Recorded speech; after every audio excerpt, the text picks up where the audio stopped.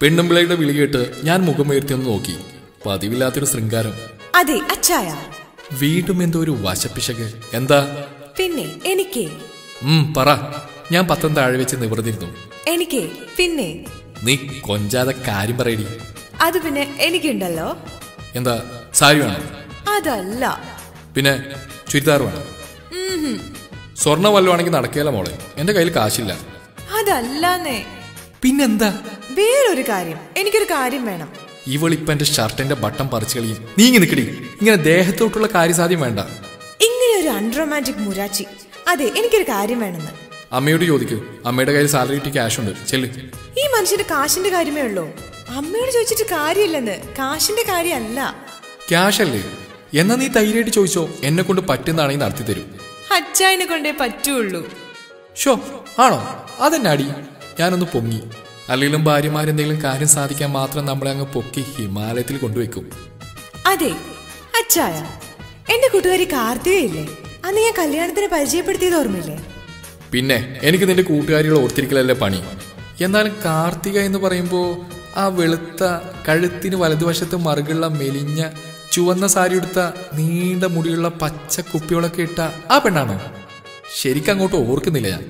ഇതിൽ കൂടുതൽ എന്തോ ഓർക്കാനാ? ഹോ, അവളുടെ മറുക് ഞാൻ പോലും ഇതുവരെ കണ്ടിട്ടില്ല. എവിടെയൊക്കെയാ മനുഷ്യ നിങ്ങൾ ആണുങ്ങൾ നോക്കുന്നേ? ഞാൻ ചമ്മിയൊരു ചിരിയിരിച്ചു. ഞാനൊരു സൗന്ദര്യ ആസ്വാദകനായത് എന്റെ കുറ്റാണോടി. നിങ്ങൾ ഞാൻ പറയണ ശ്രദ്ധിക്കൂ. ഈ കാർത്തികയും ഞാൻ തമ്മിൽ സ്കൂൾ കാലം തൊട്ടേ ഒരു മത്സരമുണ്ട് കേട്ടോ. പക്ഷേ കല്യാണത്തിലും ഇപ്പൊ കുഞ്ഞുണ്ടായപ്പോഴും അവൾ എന്നെ ഓവർടേക്ക് ചെയ്തു. അവക്കൊരു കുട്ടിയുണ്ട്. ആണോ? കണ്ടാ പറയലട്ടോ. എനിക്ക് ഇരട്ട കുട്ടികൾ വേണം. അവളുടെ പ്രഖ്യാപനം കേട്ട് ഞാൻ ഞെട്ടി. എടി, ഇതിന് മത്സരം വെക്കല്ലേ. ഇതിപ്പോ വേണമെന്ന് പറഞ്ഞാൽ സൂപ്പർ മാർക്കറ്റിൽ പോയി മേടിക്കാൻ പറ്റുന്ന കാര്യമല്ല. ഞാൻ തൊഴുതു. അതുകൊണ്ടല്ലേ നിങ്ങളോട് പറഞ്ഞത് ഞാൻ ബയോളജിയിൽ പഠിച്ചിട്ടുണ്ട്. ഇരട്ട കുട്ടികൾ ഉണ്ടാകാൻ കാരണം അച്ഛന്റെ എന്തോ ഒരു സംഭവമാണെന്ന്. എന്താ അതിന്റെ പേര്? അവൾ തലചൊറിയുന്നു. ഞാൻ ചുറ്റും നോക്കി. ഇവളിനി എന്ത് വിളിച്ചു പറയുമോ എന്തോ. മിണ്ടരുത്, വല്ലവരും കേൾക്കും. ഹോ ദൈവമേ, ബുദ്ധിയില്ലാത്ത സാധനം. എടി, അത് ഇരട്ട കുട്ടികൾ മാത്രമല്ല, ഏത് കുട്ടിയുണ്ടാണെങ്കിലും മിനിമം അതിന് ഒരപ്പൻ വേണം. അങ്ങനെയല്ലെന്നേ ബയോളജി പറയുന്നുണ്ട്. പെൺകുഞ്ഞുണ്ടാകാനും ഇരട്ട കുട്ടികൾ ഉണ്ടാകാനും ഒക്കെ കാരണം അപ്പന്റെ എന്തോ ഒരു ആ പേര് ഞാനൊന്ന് മറന്നുപോയി. നന്നായി, നീ ബയോളജി ഒക്കെ പഠിച്ചിട്ടുള്ളവാണെന്ന് അറിഞ്ഞെങ്കിൽ ഞാൻ കിട്ടിയാലായിരുന്നു. ഇതേ മനുഷ്യ, ഇരട്ട കുട്ടികളില്ലെങ്കിൽ ഞാൻ അബോർട്ട് ചെയ്യും. ആ, നിങ്ങൾ അതിന് വല്ല വഴിയുണ്ടോ നോക്ക്. വല്ല മരുന്നോ മറ്റോ കാണില്ലേ? സിനിമാ നടൻ അജു വർഗീസിനെ കണ്ടില്ലേ? 2 തവണ ഇരട്ട കുട്ടികളാണ്. അങ്ങനെ ആണുങ്ങള്. എടാ അജു വർഗീസേ, നീ കാരണം പാവ ആണുങ്ങള് വിഷമിക്കുന്ന അറിയുന്നുണ്ടോ? ഇവള് +2 കൊണ്ട് പഠിത്തം നിർത്തിയത് നന്നായി. അവളുടെ ഒലക്കമേലെ ബയോളജി. ഞാൻ പലരോടും ചോദിച്ചു. No idea. പാരമ്പര്യത്തിലുണ്ടെങ്കിൽ ചിലപ്പോൾ ചാൻസ് ഉണ്ട്. അതുമില്ല. ഒടുവിൽ രണ്ടും കൽപ്പിച്ച് ഞാൻ കർത്താവിനെ വിളിച്ചു. എന്റെ കർത്താവേ, ഇരട്ടക്കുട്ടികളാണെങ്കിൽ 1000 മെഴുകുതിരി കത്തിച്ചേക്കാമേ.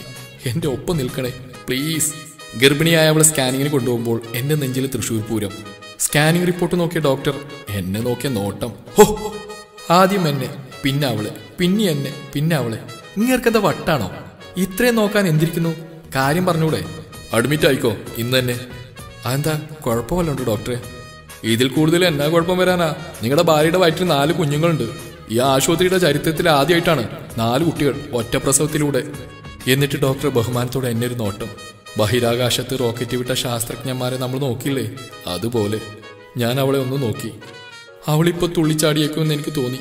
എന്നാലും എന്റെ കർത്താവേ, 1000 മെഴുകുതിരിക്ക് 4 എണ്ണമാണ് കണക്കെന്ന് അറിഞ്ഞിരുന്നെങ്കിൽ ഞാൻ 500 എണ്ണം പറയുള്ളായിരുന്നു. എനിക്കറിയില്ലായിരുന്നെങ്കിലും നീ അത് നോക്കിയും കണ്ടും ചെയ്യണ്ടായിരുന്നോ? പക്ഷെ മെഴുകുതിരി കത്തിക്കുമ്പോൾ എനിക്കൊരു സന്തോഷം ഉണ്ടായിരുന്നു കേട്ടോ.